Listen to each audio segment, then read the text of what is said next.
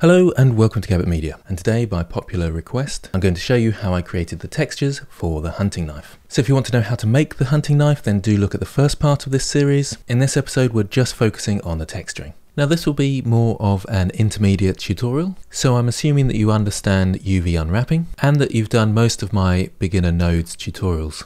Links in the description. Now I'm going to run through 4 different ways of texturing this knife. The first one is me just explaining how I would go about texturing this for games. The other 3 are different ways of applying textures and texture mapping and texture painting. Now this is a very quick and dirty way of texturing. It's not accurate, but it does give good results as long as you don't look too closely. So here's where we got up to. We've got the handle, the hilt and the blade as all separate objects. You will notice that if we look at our hunting knife picture, I haven't put in these sort of dinks and crevices. If you want a detailed tutorial about those aspects, then comment below and I'll show you through that. But that's fairly advanced modeling. Now I'm not texturing this as if I'm texturing for games, but if you were, you would want to select them all together and unwrap all together, but you don't need to necessarily follow along with this bit. It's just for explanation. So I'll go to the UV editing workspace to show you what I'm up to. And with everything selected, and it is worth pointing out I've still got the mirrors on. So this hilt, for example, is mirrored in both the Y and the Z axis, and obviously the other parts are the Y axis. So those axes will also be sharing the UV space. So if I press U now and Smart UV Project, you can see I've already done that over here, and just press OK for the moment. We've got some slight issues. You can see my blade here, and remember it's only half my blade, so the other side is exactly on top of this, and then the handle just here, and the hilt here. Now for some reason the hilt is much bigger than the handle and the blade. So have a think why that might be. Okay, so hopefully you remember, if I go into object mode now, and I'll just select on the hilt and press N to get my properties for the item, and you can see the scale is different for the hilt than it is for the handle and the blade. So the blade and the handle both have a scale of 1, but the hilt is much smaller, hence why it's coming out, if I select all and go to edit mode, so much bigger on this map. So it is important that you reset your scale, so I can select all, Control A, and apply the scale. I always say reset, but it's apply. Now you can see they've all got a scale of 1. I'll press N to get rid of that toolbar, and select all, into edit mode, select all again, and U to unwrap, Smart UV Project. This time I'll actually put the island margin up, and press OK. Now you can see it's fairly evenly distributed. You'll probably notice that it looks stretched. That's because the image in the background is not a square image. If I close that down, you can see on a square image, it actually looks how it's supposed to. So the knife, the handle, and things like the top of the knife, and all this section seems to be the hilt. So if you are doing this for a game engine, then all of these will be on one map. The problem here is that the blade and the hilt are metallic, yet the handle is dielectric or wooden. And again, if you want to put this into a game engine, then you would need to define the different parts which are metallic and which aren't on a separate black and white map. So just a couple of things to think about there. I'm going to do it in a very lazy way and just separate them out. And I'll show you another couple of hints along the way as well. So I'll stay in UV editing mode for now, and I'll just select the blade. Now if I go to front view and go into edit mode, I can actually unwrap, but instead of Smart UV Project or unwrap, I can project from view. And you can see it pops up in the middle there. I can then be very lazy and go into the shading editor, give it a new material. I'll press Shift A to add texture, image texture, hook that up. Of course it goes purple because we haven't loaded an image into our texture. Let's zoom in just a touch and I'll choose my hunting knife. So this image here, and you can see at the moment it looks pretty horrendous. Well, it's worth pointing out that I'm in cycles. That doesn't make too much difference. I'll just go across to look dev for the sake of speed and come out of camera mode as well. So that should be a bit easier to see now, and we can see that our map, if I change this to the UV image editor, or the UV editor it's called now, and go into edit mode, you can see where my UVs are and how they're mapped to our knife. But I should be able to go into here, select all, and grab this and move it into position. I can press Control Spacebar to maximize my view and zoom in a bit, and I'm just scaling up and adjusting. You can turn proportional edit on, which is up here, or O for short, and select some verts and press G to grab, and then use your circle of influence to change how much is affected and how much isn't. So I'm trying to get the middle section to follow that blade, and I'm slightly underlapping the edge so I don't get any of this green in. So here I'll move that down so it doesn't touch those top pieces. And let's press Control Spacebar and see what that looks like. So I'll go into object mode so we can see it nice and clearly. It's not too bad. We're never going to get it great on the blade down here. And it's obviously going to stretch across the top here. So this is one way of doing it, and it's a very quick and easy way. If you need to sort out the top, you can go into edit mode and select those faces down the top. And you can unwrap those separately. So U to unwrap, and just unwrap. And we can see them all down the side there. So I'll press Control Spacebar on this, and we can select them all, scale them down, and rotate them, and just move them to a section where there's an obvious color that matches the knife. So Control Spacebar, let's go back to our view and see what we've got. And it doesn't look too bad. I mean, it's not great down here. And in fact, I've got some extra faces there that I shouldn't have. So I'll quickly undo that. Okay, so that's a slightly better job. It's still not great, but it does the job. There is a slightly better way, which I'll show you on the wooden handle. Now we can just turn the metallic up and it gives it a nice sort of metal look. We might want to adjust this slightly so it's not so dark, and you can easily do that with Shift A, color. We can use some RGB curves, or even simpler is brightness and contrast. RGB curves is a bit nicer because you can get much finer adjustments in the way it looks. And it doesn't look too bad. Of course, you can turn the roughness down as well and have it nice and shiny, but that's up to you. So that's one way of doing it. I'll show you a different way on the handle, which I think is a preferable way, to be honest. And that's using texture painting and stencils. Still a bit rough, easy and lazy, but still with good results. So I'll click on the handle, and this time I'll go to the texture paint slot. You can see my original unwrap here, and I'll want to re-unwrap that. So it takes up the whole of the image. And we also need to add some textures. So before texture painting, I'll go across to the UV editing panel. In fact, select it all, press U to unwrap, and unwrap. Now that's fine, it's unwrapped it as you'd expect. There's no real need to mark a seam because it's right down the middle. However, one, it's not taking much of our texture space up, but also it's perfectly mirrored. So whatever I paint on this is going to be mirrored to the other side. And that means we will get a very unusual seam down the middle where the texture has obviously been copied across. So I think in this occasion, it is better if we apply our mirror first. So I'll go to the modifier and apply the mirror. So now we've got this shape here. We will actually need a seam this time, so I might as well use that seam down the middle. Select it, Control E to go to the edge menu, and mark seams. That will use that for the unwrap. So A to select all, U, unwrap, and now you can see them both together. I will just increase the island margin with this dialog box down here. So usually I go for 0.06, and that just increases the space between the islands so there's no overlap when you start painting. So we've unwrapped. The next thing to do is to add our texture ready for painting. So we can go across to our texture painting workspace. There's our two unwraps. Obviously this has a subdivision surface modifier on it, so we're looking at that at the moment. I'm going to drag down a new window. So I'll go to the top here where my cursor changes to the cross and drag downwards and change this to the shader editor. I press N to get rid of the panel, and I can create a new material in here, or I can also create a new material here with a texture. So if I press plus on the texture and I want to do a base color, I'm going to call this wood painted.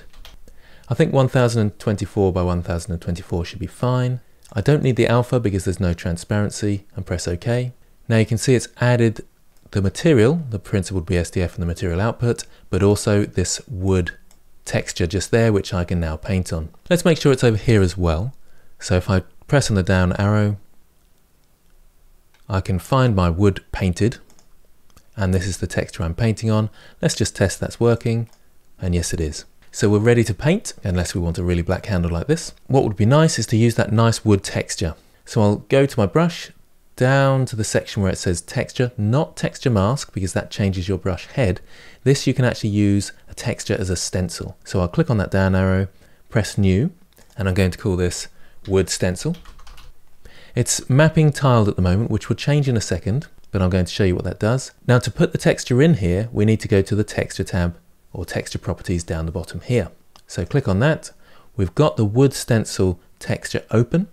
If you don't see that there, it should be under this down arrow here. And we need to bring in an image or a movie, in this case an image. We've already got the image loaded in. It's that hunting knife image.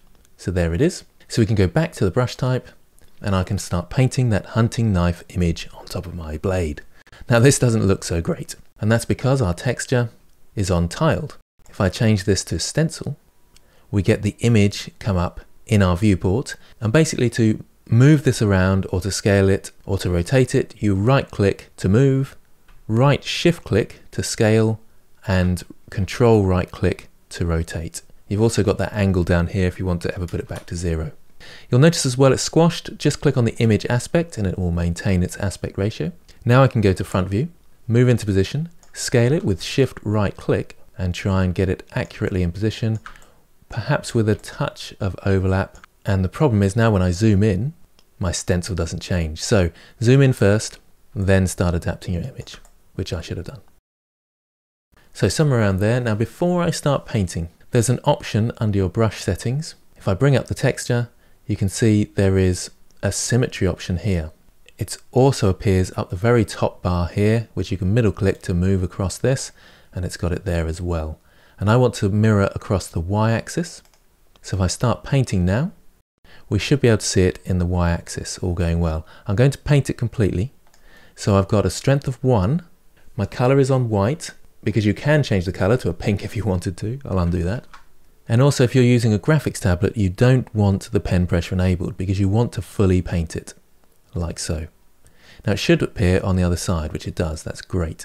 But you can see that sort of mirror down the middle, so we will have to adapt this slightly and get a bit creative down the middle here.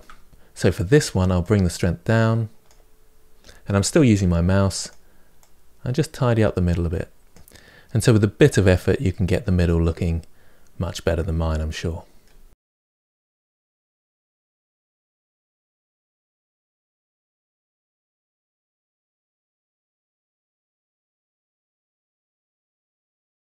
So if at any point you're worried about this seam down the middle, you can turn the symmetry off and start painting it a bit more naturally.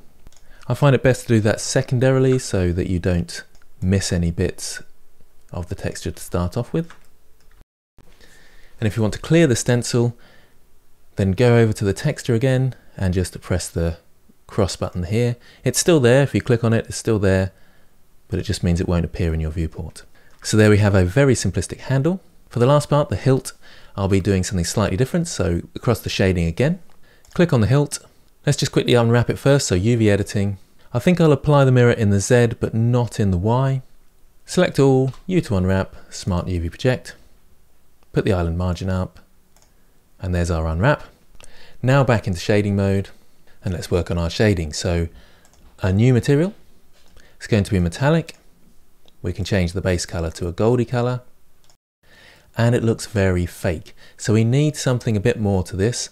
The way I've done it, Shift A to add texture, image texture, and I've used a scratched metal texture, which I will show you. I can't really remember where I found it, I'm afraid, but it's probably from somewhere like textures.com. And then let's hook that up, and that looks okay. If we want to change the color of this, we can put it into a color ramp, or we can do a mix color. So Shift A to add color, mix RGB, and I can mix it like this.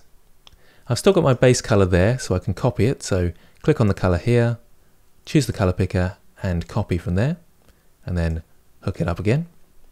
So we've got a bit of a mix, so a bit of silver and a bit of this texture, or we could use this black and white texture as the factor, and obviously it's mixing between white and gold. We can change this to a bit more gold but darker, and then you've got sort of scratches, a combination of these two. Now this might be a bit complicated if you're new to nodes, but do check out Node School where I explain some of these things. I did actually also use a slightly more complicated texture than that, which I'll show you if you're interested. So I'll bring these over here. Shift A to add, input, geometry.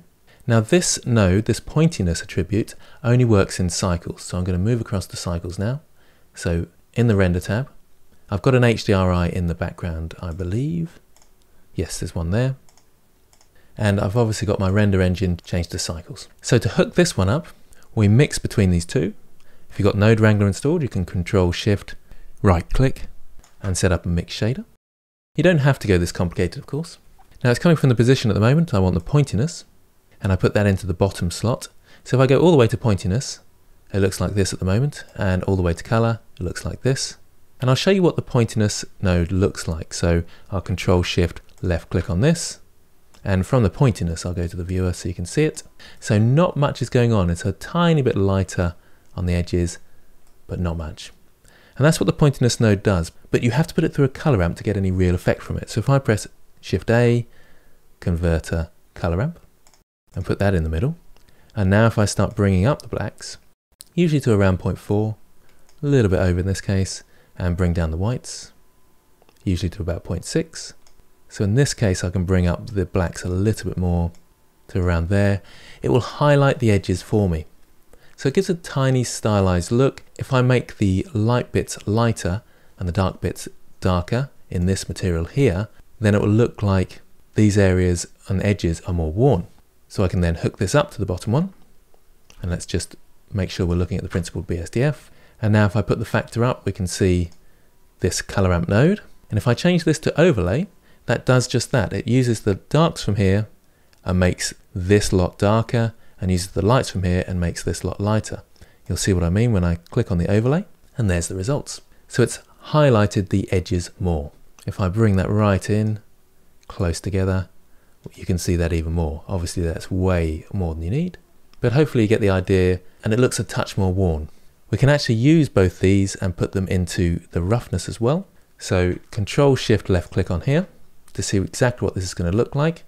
And we really want the light bits to be shiny and the dark bits to be dark. So we can plug this into the roughness, see what that looks like. Control Shift left click on the principled BSDF, and it's extremely shiny.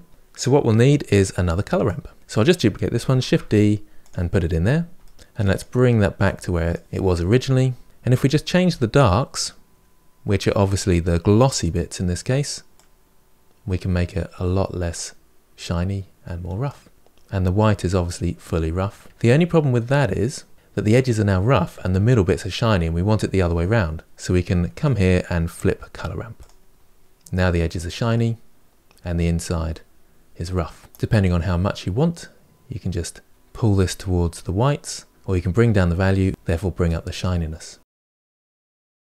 And now you can see those edges are much more shiny and the rest is not so much.